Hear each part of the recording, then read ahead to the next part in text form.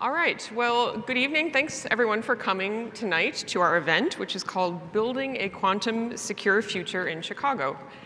It's part of the 5th annual Chicago Quantum Summit hosted by the Chicago Quantum Exchange. My name is Jeanne Whalen. I'm a reporter at the Washington Post writing about business and technology, including over the last few years on occasion about quantum technology. I've had the good luck to be able to write about quantum every now and then, including some of the great work happening right here in the Chicago area at University of Chicago and Argonne National Lab in the western suburbs. Quantum technology, as some of you may know, and some of you may be new to the topic, has the potential to transform many things. It could someday, although it's at an early stage now, it could someday create very powerful new computers that will be capable of carrying out calculations far beyond what existing computers can do. It may also create very powerful new sensors that can possibly predict better when an earthquake is coming, or can better carry out medical imaging that will help diagnose disease better. And it can also possibly someday create a stronger internet that will be much harder to hack. So this evening, with the help of some quantum researchers and entrepreneurs, we're going to dive into what quantum technology is, how it works, and how it could transform industries from banking to healthcare right here in Chicago and across the globe. We're going to begin with a short keynote talk from Marco Pistoia, who is the head of Global Technology Applied Research at JPMorgan Chase, the bank, where he leads a team of quantum experts. Marco joined the bank in 2020 after serving as a senior researcher at IBM, where he led an international team of researchers responsible for quantum computing algorithms and applications. Marco is the inventor of over 250 patents granted by the US Patent and Trademark Office, and over 300 patent pending applications. He's also the author of over 400 scholarly papers published in various journals. Please join me in welcoming Marco Pistoia.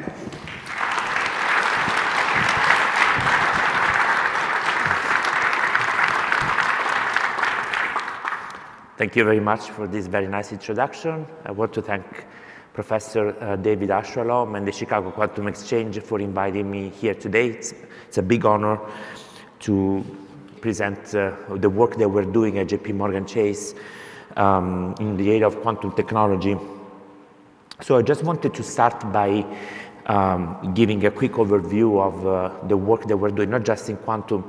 So very briefly, it can be a surprise to see that a bank is actually working on frontier 3 technology, horizon 3 technology, quantum computing, quantum communication, but also augmented and virtual reality and Internet of Things, cloud, security. We're doing research in all these areas because in reality, JPMorgan Chase is not just a bank, it's a technology company. We have almost 60,000 technologists, and we have a budget of like billions of dollars that we spend every year in technology. So it just makes sense for us to work on things that are more in the future, so that when these technologies become real, we are not caught off guard. We have already built an infrastructure inside the company, and that's exactly what we're doing in the area of quantum. So as I mentioned, we are performing research. So it's a fully fledged research organization. In fact, we publish our work. We have already, since the beginning of 2020, when I joined the JPMorgan Chase, over 40 scholarly publications that have appeared in journals and conferences.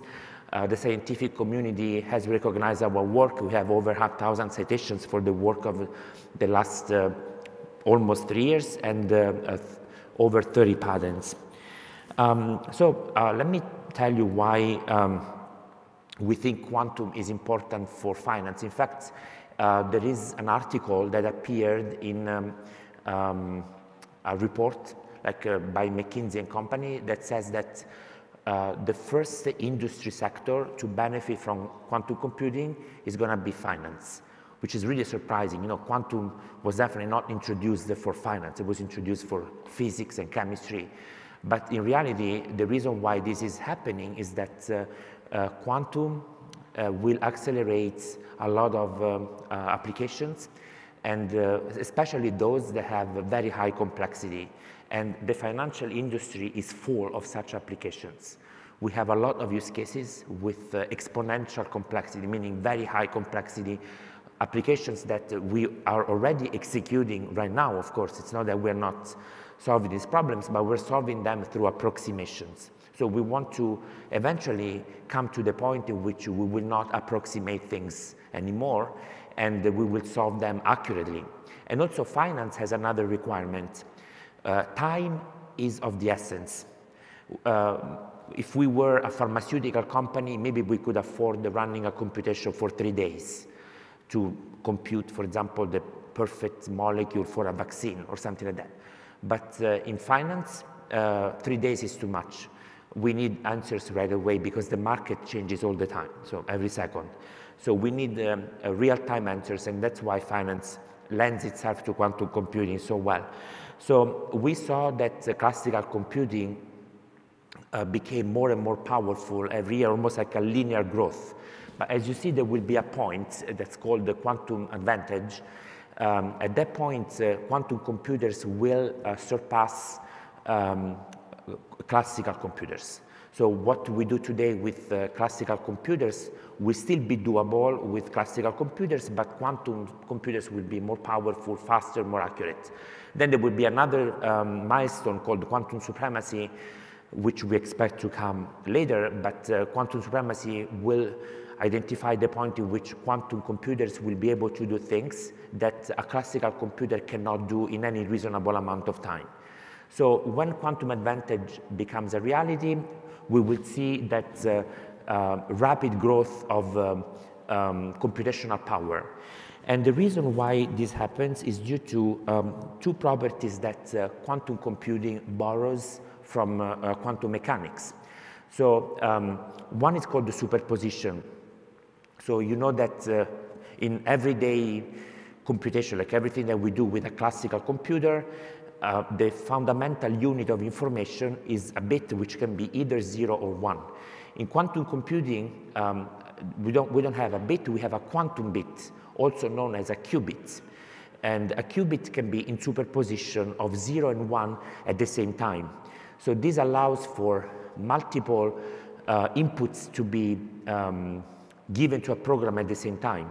So for example, imagine if you have a program that takes a value that can be either 0 or false, and you want to execute it one time with 0, one time with false, just to see what happens in both cases. Well, in classical computing, you have to execute it twice, one time with false, one time with true. In quantum computing, you can execute it just once with false and true in superposition. Of course, it sounds like, okay, we saved the one execution, but imagine when you have many inputs, not just two, and you want to combine them together and execute a program with all these inputs together. So with many qubits, you have an exponential advantage. And the exponential advantage actually comes also for the property of entanglement, which allows two particles. So in quantum mechanics, two particles are entangled when the state of one particle is linked to the state of another particle, of the other particle. So changing the state of one of these particles immediately changes the state of any other particle that is entangled to the first one. No matter how distant these two particles are from each other. So by putting this property inside a computer, making qubits, giving qubits the ability to be entangled with each other, we now have this a very interesting result, that every time you add a qubit to a quantum computer, its computational power doubles. It gets multiplied by 2. Now, if you take your calculator and you do like 2 times 2 times 2 times 2 times 2, and you keep doing that, in a very short amount of time, your calculator will go out of capability. It will not be able to complete the computation. You will get an error because it sounds like a small growth, but in reality, it's huge. Doubling and doubling and doubling in a short amount of time gets out of hand. And so a quantum computer will be able to manage these applications that have this type of complexity. So I just wanted to give you an example that is not so much related to finance, but in reality, it is related. Let me explain why. Because chemistry and finance are two different industry domains, but many algorithms that are used for finance are the same that you would use for chemistry, because a lot of algorithms boil down to optimization algorithms. So imagine if we wanted to use a classical computer to compute the energy, the ground state energy of a molecule, for example, water, the first row in this table, you would need 10,000 classical bits. So basically 10 to the power of 4 or 10,000. However, a quantum computer does the same job with only 14 qubits. This is not a big deal because a classical computer can easily manage 10,000 bits. But if you go down in the table, you reach caffeine, you will see that you need 10 to the power of 48 classical bits to simulate on a computer the molecule of caffeine. And just to give you an idea how big this number is, the number of atoms on the Earth is 10 to the power of 49. So it's, we're saying here that you would need a computer whose number of bits is 1/10 of the number of atoms of our planet. So we will never have such a classical computer. On the other hand, a quantum computer will be able to do this with only 160 like perfect qubits, and that's the challenge. Now our qubits are not perfect. We might have some computers with 160, even more qubits, but we need that type of quality as well. But still, you know, we're getting there. And the reason why I wanted to emphasize why 160 is rated to 10 to the power of 48 is that if you take a calculator, you do 2 to the power of 160, it's approximately the same as 10 to the power of 48. Again, because the quantum computer takes the number of qubits and that becomes the exponent of a power, and that power is the computational power of the quantum computer. But so, besides the arithmetic behind all of this, I just wanted to show you like the gigantic difference that there is between the classical bits column and the qubits column here. You see that, you know, they're like not comparable almost to each other, because as I said before, like we go from a number that represents almost the number of atoms of the Earth versus 160. So let's go to an example that is more related to finance, which is like the one that you see at the bottom left corner of the slide. Thanksgiving is behind, you know, it's coming, so you probably will have people for dinner. If you are thinking about how you can sit 10 people around the table, maybe many of you didn't think about it, but you have 3,628,800 possible ways to sit 10 people around the table. So if you want to optimize the dinner table, so maximizing the chances of people who like each other to sit next to each other, minimizing the chances of people who don't like each other that are sitting next to each other. So you have to take all these combinations and then find out which one is the best. So a classical computer will have no problem with this number, 3,600,000. It's not too big, but if you think it's only coming from 10 people, what if we had 100 people? What if we were optimizing the routes of a UPS truck? Usually they make 120 stops every day, I heard. So what if we wanted to optimize a portfolio of assets in a bank, which sometimes we optimize portfolios with thousands of assets? The number would be so big that these computations cannot be done precisely in any reasonable amount of time. And that's where we need the power of quantum computing. And these use cases that you see here, like portfolio optimization, risk analysis, and derivative pricing and machine learning are super important for banks, for JPMorgan Chase in particular. And these are applications that have this type of exponential complexity for which we want to use quantum computing. At JPMorgan Chase, we have already written several algorithms in this space, for example, in the area of optimization, in the area of risk analysis, and also in the area of machine learning. We recently published an article describing how to do extractive text summarization. In other words, you get a document that can be pages and pages of document. We can actually extract a summary of this document automatically using a quantum computer and reduce the length of what a person has to read without losing the fundamental concepts of this document. So maximizing the centrality of the sentences that we give to the user and minimizing the redundancy. So if there are two sentences that are similar to each other, there is no reason to give the user both sentences. So this is very important in finance as well, because imagine how many documents traders have to read every day to better understand what is a good investment, or imagine the legal department of a bank, how many pages and pages they have to read quickly before like completing a very important transaction, like for example an acquisition and so on. Of course, everything has to be read eventually, but it's good to have a tool that pinpoints the critical sections. So having said how good quantum computing is, I just wanted to say that sometimes it can be said that it is too good. Like it solves all these problems, but it also solves problems that we didn't want it to solve. For example, breaking cryptography. Cryptography is based on very complicated problems that so far nobody has been able to break cryptography because nobody has been able to solve the problems behind the cryptographic algorithms. With quantum computing, attackers will be able to break cryptography. And how big does a quantum computer have to be in order to break cryptography? At the beginning of, so there is an algorithm called the Shor's algorithm. At the beginning, it was estimated that it would take 1 billion qubits to break cryptography in one day.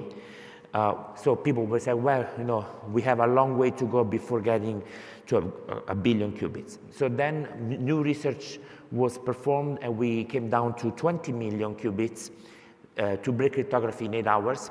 And just last year, researchers proved that with only 13,436 qubits, we can break cryptography in 177 days, which is less than 6 months. And the age of so the lifespan of our cryptographic keys is definitely longer than 6 months. So this is a serious problem. What can somebody do with the power of a quantum computer then?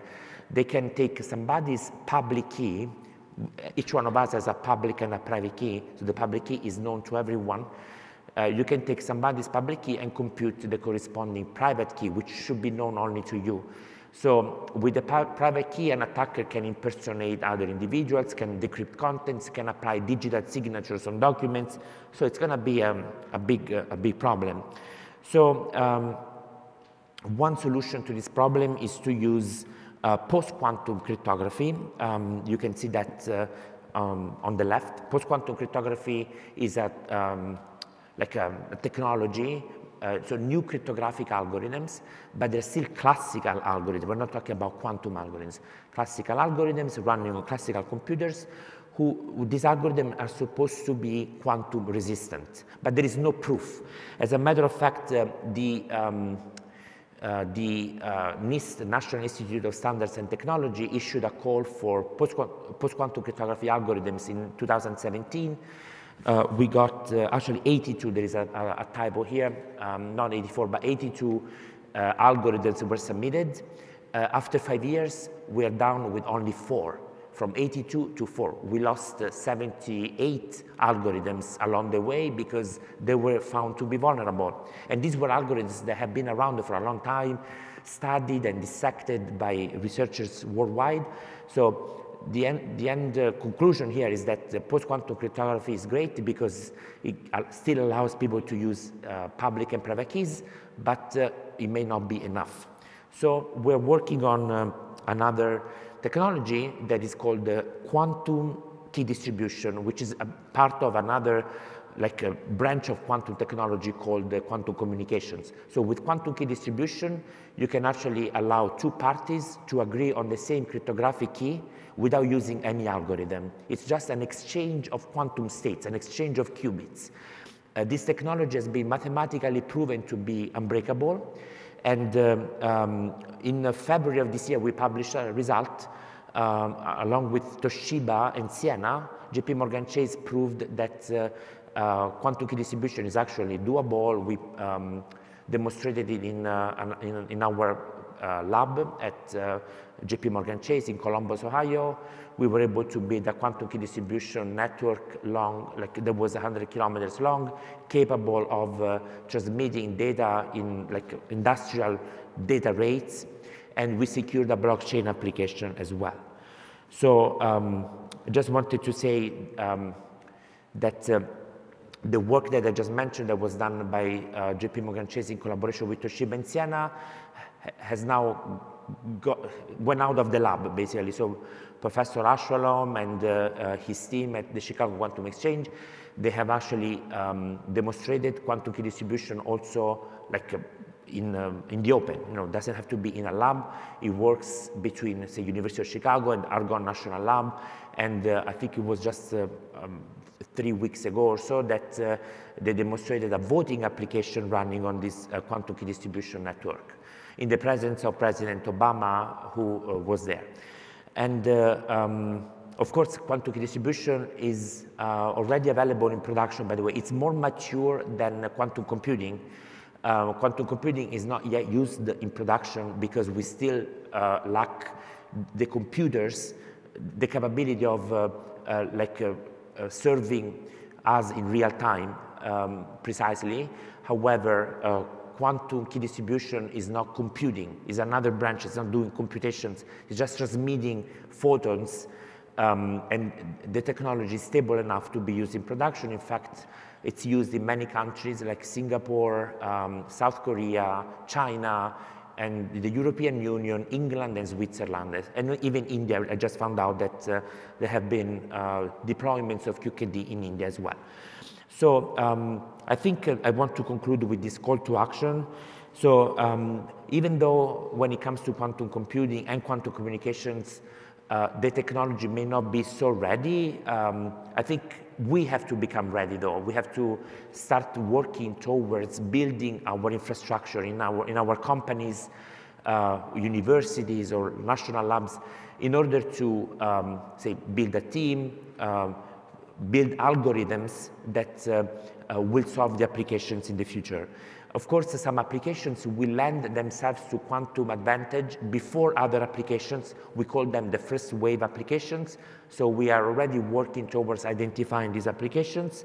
And it's also important to scale it. Like quantum computing is not like moving a program from Windows to Unix or from Java to C++. It's a completely different paradigm. So it's important that this technology, even though it might start in a research group like it's happening in JPMorgan Chase, it also transitions outside of research and it becomes embraced by the rest of the company. So that's pretty much what I think every institution should do at this point. Thank you very much.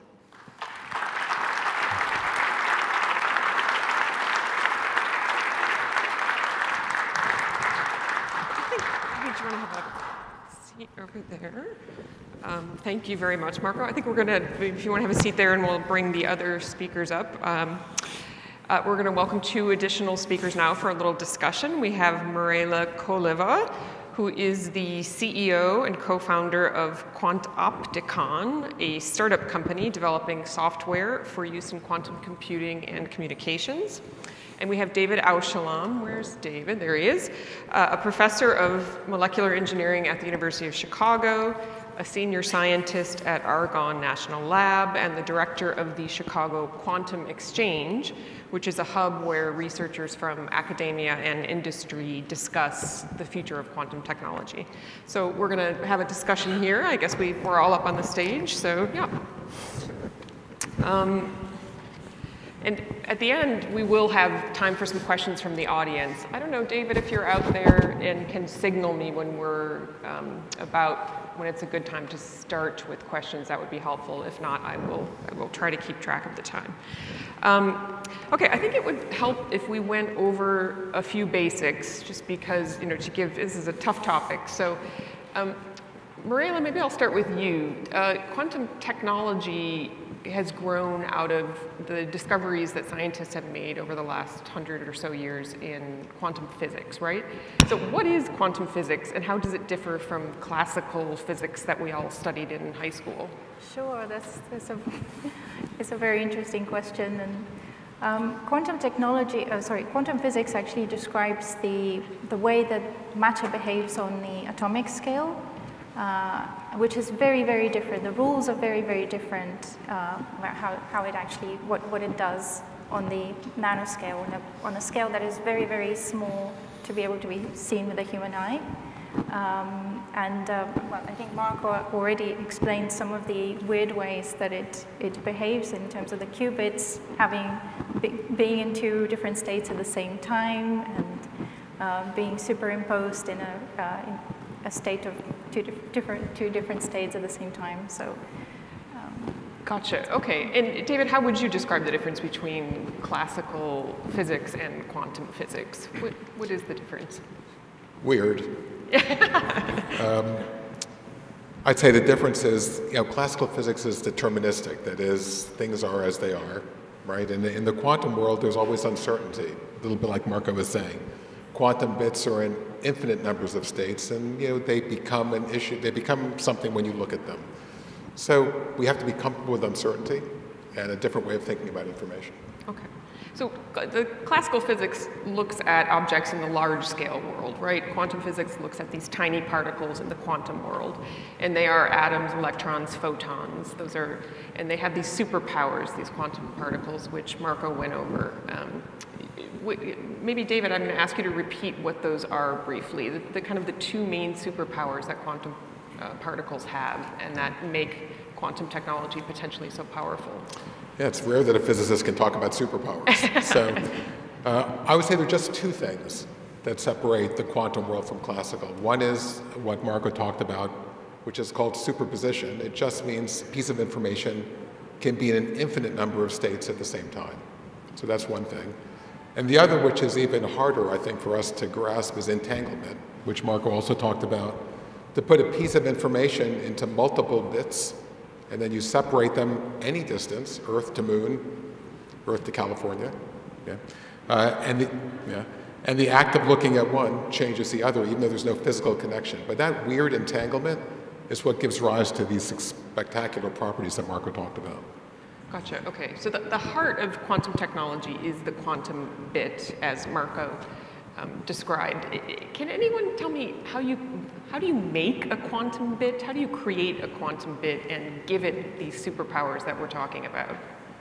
Yeah. So we're not really creating the quantum bits. We use, except for some technologies like superconducting circuits, but otherwise we use the quantum particles that nature gave us. So, for example, some computers are based on atoms, other computers are based on photons, others are based on ions, which are still atoms with some properties. So, given that these particles already have these properties that we're looking for, superposition and entanglements, they have been put at the core of these quantum computers. So the challenge is, we need to be able to manipulate these microscopic particles in a way that they can actually work in computations, and these particles are also in these delicate states, superposition and entanglement. So every single interference from the environment can ruin the state, damage the state of these particles. So the challenge right now that we're working on in the community, but it's actually making tremendous progress, is to make these particles work exactly as we want them to work for computations. Gotcha. Okay, so we use actual quantum particles in some cases, atoms, yes. Electrons, photons, yes, photons, exactly. which are tiny particles of light. Yeah, so we actually see pros and cons in each technology. Of course, when it comes to quantum communication, quantum distributions, photons are the ones that we need because they need to travel across the network. So they travel over fiber optic networks and so on. So depending on the use that we want to make of these particles, some of them lend themselves better than others in different scenarios. Gotcha, okay. And David, maybe you can talk a bit about the research that you're doing at University of Chicago into the quantum internet, which uses photons, tiny particles of light, to carry information. Tell us a little bit about that. Well, it's, as Marco said, it's a real-world implementation of can you take these properties at the atomic scale to our scale to do something unique. And what our students have done here in Chicago is to build a system where you can create these quantum states in one place, turn the information into light, and have that quantum state be transmitted through optical fibers, the same fibers we use today on the internet, to a remote destination, and literally entangle the objects over maybe 30 or 40 miles. And doing it in the real world is a lot different than in a laboratory like mine. So in Chicago, there's weather, which is something some of us from California are now experiencing. Not enjoying, but experiencing. And so with weather, it means that you have to think about changes in temperature, right, vibrations, and that affects these quantum states. And I think part of the idea is, can this work in the real world? And it does, which is very exciting. So you've built a fiber optic network, or cables, or fiber optic cables underground mostly, right, connecting University of Chicago with Argonne National Lab and Fermi Lab, is that correct, right? Correct. And that's 100 plus miles. Correct. And you're sending photons through that network to carry information in a potentially very secure fashion, is that right? Right. And remind us again why it's secure? It's secure. Suppose you're trying to eavesdrop on my information. Not that you would, but imagine you tried. Imagine I'm a hacker. Yeah, imagine you're a hacker. So in the classical world, a very common way to steal your information, say your credit card information, is that somebody will copy it, put it back, and then it goes to the destination, and you don't really know if it's been copied, right? Until your credit card company calls you, like you guys, call me, and say something has happened. But in the quantum world, the nice thing about this property, which at first seems like a liability, but it's really an asset. If somebody tries to look at my credit card information, the act of looking at it changes it. So this just isn't possible. So these quantum properties offer a type of baked-in security that make this very unique. It's sort of an inherent quality of these quantum objects that when a hacker tries to observe them, he or she destroys the information. He or she. Okay, yeah. Could be a female hacker. Mirella, let's talk about your company. Tell me so you create software. Yes. You're a startup company that began in London, I believe, and now has a Chicago outpost. What sort of software do you make, and who are your customers and potential customers? Yeah, sure. So we make simulation software for quantum photonics applications, and as far as we are aware, we are still the only ones doing this in the whole world. So we're early movers, and basically we streamline and accelerate the design process for making the hardware for quantum computers and for quantum communication systems.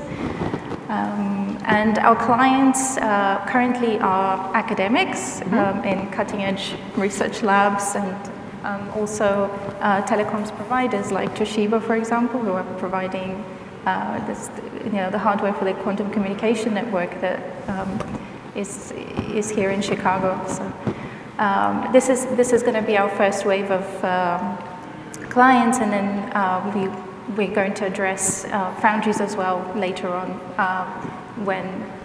Maybe in a couple of years' time, we want to actually. We want to assist with achieving the scalability of this technology. So semiconductor foundries will take up this effort of mass producing the components for these devices, and we want to be there for them to facilitate this process and to make it actually possible, because at the moment the current approaches are not fit for making large batches of components. So you are making software that helps other technologists design hardware for quantum technology, for quantum computers, for quantum communications. That's right. Okay. You started the company, you and I think a co-founder started the company in London. And yes. How did you end up with the Chicago branch? Tell me about that. Yeah, it's not very obvious. But in 2021, the accelerator Duality was created here in Chicago, at the University of Chicago. And the accelerator is focused specifically on startups that are developing quantum technology solutions. It's the first accelerator in the US to do this. And we applied for the accelerator not really expecting very much, not expecting to be selected in the inaugural cohort. But we made it, and we were the only non-US company to be selected. So we're very honored by this, and this is how it all started. And a part of some of the rules regarding participation on the program stipulated that one of the founders had to be located in Chicago for the entirety of the program. And I volunteered to do this, so this is why I'm here today. And I think you were telling me earlier you might be hiring some more people in Chicago, is that right? That's right. And when might that happen, and how many people would that be? Or? Imminently. Okay. We're hiring 2 people, and I think maybe one of them is here in the audience today. But yes, absolutely. I'm doing that as soon as I can. So we will grow our team by 100% in the next week or so. Gotcha. Okay. All right, Marco, can you tell us a little bit how many quantum computers exist in the world today? I mean, not an exact number, but are we talking about dozens or hundreds? And what can they do today? Not a lot of grand things, right? They can do kind of smaller calculations. I think we are below 100. What do you think, David?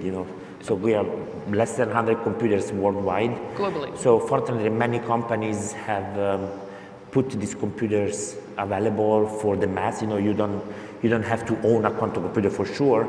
You can access them through cloud systems. Some computers are a little better, so you have to pay for a fee if you want to access the premium computers. Some other computers are, not so great, but still available for access.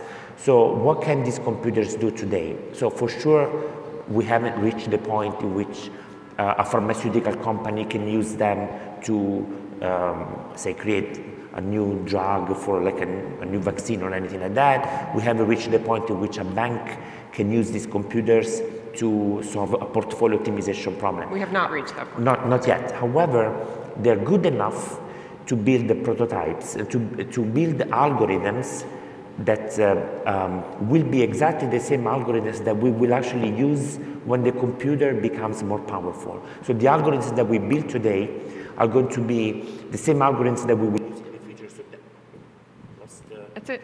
It stopped working. The quantum computer has stopped working. I think it's okay. Can you hear me? There you go. Okay, Yeah. I came back. So I think that this is a crucial time for everybody to build these algorithms, because they will be used in the future when the computers are powerful. And we use the computers that we have today to test our algorithms on small data sets. So let's take portfolio optimization. I mentioned that a bank can have a portfolio of over 1,000 assets. And we would have to optimize this portfolio just like we optimize the people sitting around the table on Thanksgiving. So when we have 1,000 assets, we're going to need a super powerful quantum computer. The computers that we have now are good enough for like 20 or 40 assets. So good enough to test an algorithm. And that's very important for us, because so we know that our algorithm is doing the right thing, we can test it, and then we can save it in our repository. So we have at JPMorgan Chase a very solid software discipline. We write the code in a very functional way that can be reused in the future. So that's, I think, another important thing. And this way, when the time comes, we will be able to reuse our algorithms in production. Gotcha. So we have maybe 100 quantum computers that Maybe exist a little globally, less. maybe more or less. And David, what is difficult about building them? What is difficult about scaling them up to the point where someday maybe they will be more powerful than existing computers? So one of the big challenges is these quantum bits are really sensitive to the outside world, so you need to protect them. And you need to entangle them. They have to all see each other in a controlled way. And every time you add one, it's a harder and harder problem. Every time you add a new qubit. Every time you add another qubit. And that scaling is really important because like today, if you want to double the size of your laptop, its computational power, let's say you have 1 million transistors. To double it, you'd have to add another 1 million transistors. For quantum computers, say you had 10,000 quantum bits. To double it, you add 1 quantum bit, just 1, and that doubles it because they're all entangled. And that makes the problem harder. But that also, I think, illustrates why they're so immensely powerful. You get 10,000 bits, and you added 10,000, you'd end up with a quantum machine that's 2 to the 10,000 times as powerful, which is, by the way, an incredibly huge number. So, but controlling that is really hard. But IBM had an announcement just last week that they've announced a machine with 433 quantum bits. And when we look at caffeine, your example I was looking at during your talk, my favorite molecule, actually. That's now at the level where you can begin to calculate and simulate these things perfectly, which is pretty intriguing. I think maybe we should go to questions from the audience, if there are questions from the audience. If not, I'll just keep going. Okay, there we go. We've got some. Just a quick request to keep your questions brief and ending with a question mark, as another speaker said earlier today. Yes, there, sir.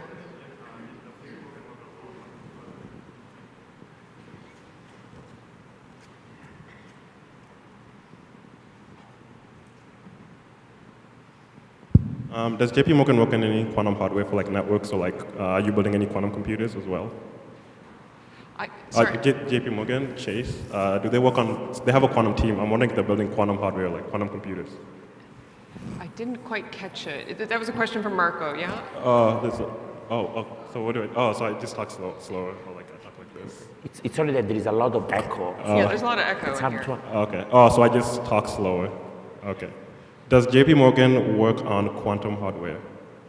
Does JPMorgan work on quantum algorithms? Hardware. Hardware. Yeah. Are you building your own hardware? Is that what you mean? Yeah, so I wanted to say, this is a great question because it gives me an opportunity to say how complex and diverse the quantum stack is.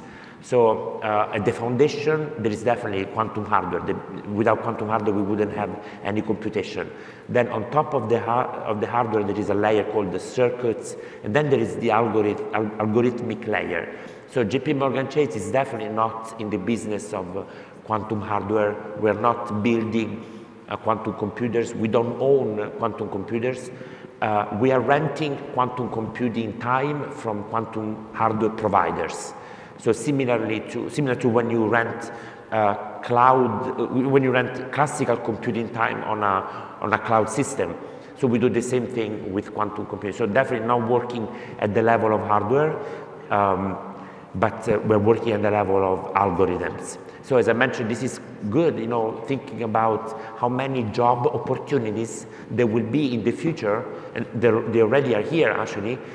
For people who want to work in quantum computing, you don't have to necessarily be a hardware person.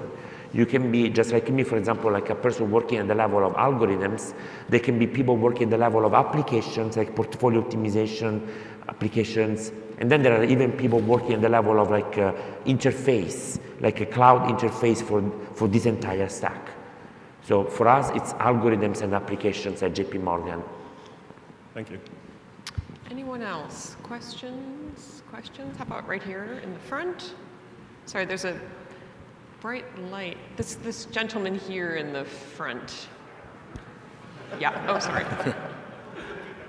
I had always thought that financials would be the last, because you want banks to be very accurate, and that most initial applications of quantum would be a material science where insights would be more important than accuracy. You say actually financials is the first, and insight, yeah. So, insight is more important, and insight and speed is more important than accuracy. Yeah, so I think first of all, it's a conjecture. You know, nobody knows what will really happen, but we see that in finance, because we need answers right away, and we have a lot of use cases. When you have a lot of use cases, the chances of finding these first wave applications that I mentioned before, so the applications that lend themselves to quantum computing before others, so we have more applications, more chances to hit quantum advantage before other industry domains. The other industry domains don't have this urgency sometimes to get an answer in real time. So a quantum computer that perhaps runs for an entire day or maybe 2 days is still acceptable if the goal is to find the formula for a new vaccine or a new drug or a new material, a new plastic. I think spending a couple of days computing is totally fine. I know that, for example, to compute the formula for a new fertilizer, fertilizers, like the fertilizer industry is, I heard, the most polluting industry in the world. So it would be great to find a new fertilizer that whose construction doesn't pollute the world so much. So unfortunately, it is estimated that a classical computer trying to find the formula for a new fertilizer might take 800,000 years. Whereas with a quantum computer, it is estimated that it will take 1 day. So 1 day is definitely doable, but in finance, 1 day is not acceptable. We need answers right away. That's why we are working very much in the financial industry to leverage the benefits of quantum computing. I was just going to add, I think this idea of optimization, while it's clear it's important in finance, it's important in lots of other things, like the Amazon driver. So the Amazon driver loads up his or her truck in the morning with like 1,000 packages. How does this person know the most efficient way to deliver them in Chicago? It's a really hard problem, actually. But if you can optimize that and find one path, you can also get home earlier, but you know, it's actually a lot of energy savings. The same that Boeing has told us. If you want to build a 777 efficiently, there are millions of parts. So how do you know what order to build the plane? It takes them about 100 planes before they figure out the order.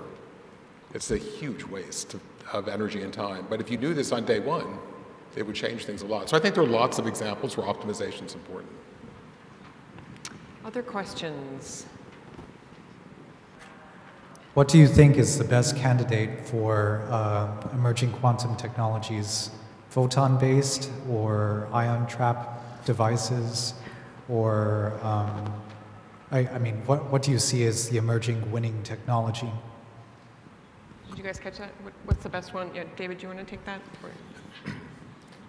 So any answer I was going to give would be wrong because it's impossible to judge. I mean, honestly, right now there are a number of really exciting platforms that all have their advantages and disadvantages. You know, major companies are using superconductors as a way to build quantum bits. Emerging companies are using atoms trapped in really beautiful circuits to do quantum computing. There's photonic-based quantum computing. They all have their challenges. They're all moving very well. But honestly, if I knew the answer to that, I would have invested in one of them personally. It's a great question, and a lot of people are asking that question. But I think we're in a time that's very much like the birth of the transistor. And when you read these history books and you say, what did these companies do when the transistor was invented? They patented all sorts of things, but they missed all the big ones, right? They never thought of integrated circuits, right? Or GPS, or cell phones, or lasers, because it's impossible, right? It's impossible to think of these things. And I think we're at that time. It's incredibly exciting. Things are working really well, but honestly, I'm not sure any of us really know. Well, I can speak for myself. I'm not sure that I know where the biggest impact is going to be yet, but if we're not in this game and we're not doing this, we will certainly lose it. So I don't know what you think, but I think that's... Yeah.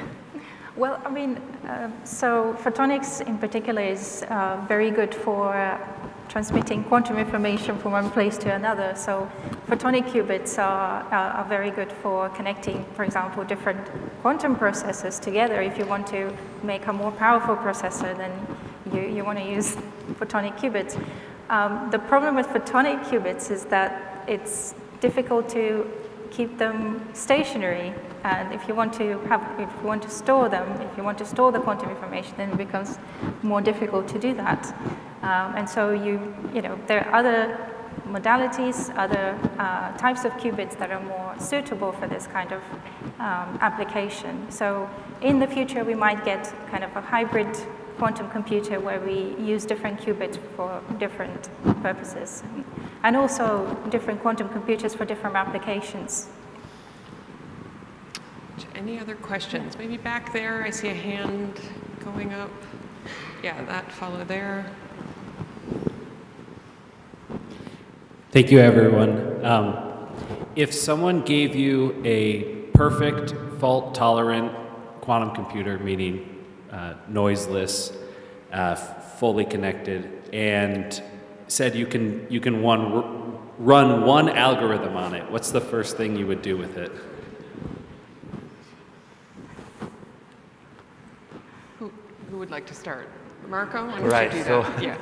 yeah, as I said before, we have a lot of use cases, so it's hard to choose, right? But I think one will be portfolio optimization, and another one will be like anything related to Monte Carlo simulations that we use for derivative pricing or risk analysis. So I think that would be the first choice for us. Mirella, do you have a? I would probably just say, just solve climate change. That's a good one. That's maybe a better answer. I don't know. But that probably won't be the first useful algorithm that you will be able to run on a. And that's a good question. Is it going to help us solve climate change if we have a quantum computer? Well, in theory, yes, because it would.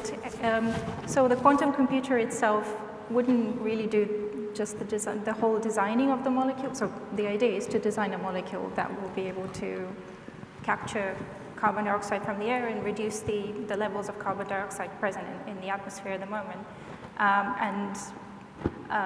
Well, you could use a quantum computer the idea is to use a quantum computer to help a classical computer to crunch the numbers in order to come up with such a molecule that we just have no idea what it will look like, but the quantum computer will help to arrive at a solution. Yeah, also, as I mentioned before about the fertilizers, for example, so with quantum computers, you can actually produce new materials that are less polluting. So you can first model them and then produce them, and these materials will be less polluting. You can also build, some people are working on building new substances that can be, they can capture the CO2 from the atmosphere. And also quantum computers in general, since they have the potential of solving problems very fast and very accurately. So instead of using these gigantic supercomputers, classical supercomputers that require almost like a nuclear plant to power them, with a quantum computer, which is probably going to take a lot of power as well, but you can actually do many more computations because each one of them takes less time. So it is expected to see, we're expected to see quantum computing benefiting the environment. Gotcha, okay. And one of those main ways, as you said, is it will be better able to discover new materials that we can use to take carbon dioxide out of the air, to make less polluting fertilizers, et cetera. Okay. Anyone else? Questions? Point there in the back, maybe. Or did you, oh, sorry. Okay, yeah, we're going to go with the... Thank you. Great conversation. Let me stand so you can see me. Maybe you can hear me better when you can see me. I'm very interested in learning about and being engaged with bringing new talent to the fold. We need to increase the number of people and the number of diversity that's involved in quantum. And we have a lot of students, and even myself, when we go for our Thanksgiving dinner, our family is not going to know what we're talking about. when we say that we work with quantum science, and for each of you, can you give us in 1 to 2 sentences, what would you say at the Thanksgiving dinner table? We want to hear from the experts. That's the best question of the night. You should have been moderating the panel. Okay, folks, here we go. David? Thanks a lot. Well, the first thing I should say is you're lucky you're not going to have Thanksgiving with my family. I mean that, actually.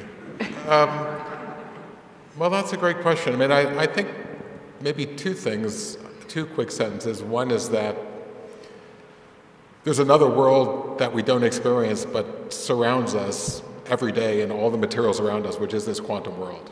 And everyone is experiencing it. They just don't directly experience it, right? These chairs at the atomic level all follow these rules. So I would say around the table, what's happening right now in terms of thinking about getting people into this field, like maybe a few people around the table, is that the world is learning how to engineer these properties to our scale and live in a quantum world. And it's a remarkably exciting moment. But I would say that's the essence of all of this. Why don't we go down the row here, Mirella? What would you say? So it's going to be my 2nd ever Thanksgiving dinner. Oh, sure. So I don't know how these conversations normally go around the table. Quantum always comes up, let me tell you. Trump and quantum. Of course, it's traditional, isn't it?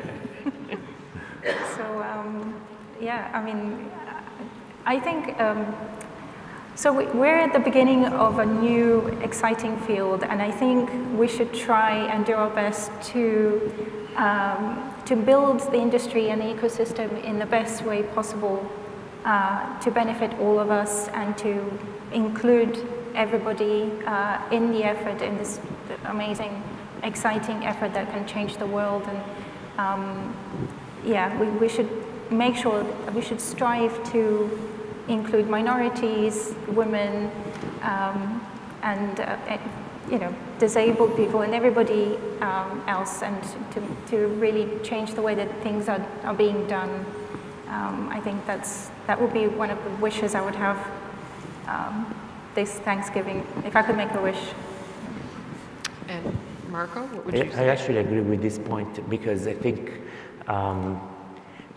we have made a lot of mistakes, you know, in the history of technology, and we see like not enough women, not enough minorities in general. So maybe this is actually a good opportunity, finally, with this disruptive moment in technology, to open the doors in universities and so on. Let students know that there are good opportunities to work in a new area. As I mentioned before, you don't have to necessarily be a physicist working on the hardware level. You can work at higher levels of the stack.